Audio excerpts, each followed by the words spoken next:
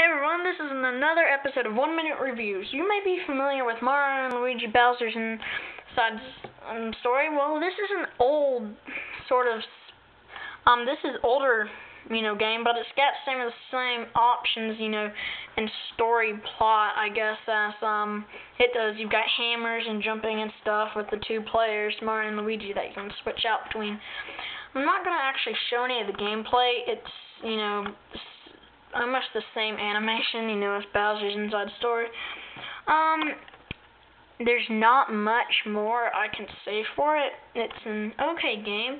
You can get stuck in some hard places, and it's not the clearest of all games.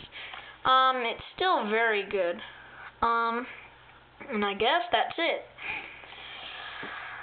So I will come out with more videos soon, and bye. Peace out.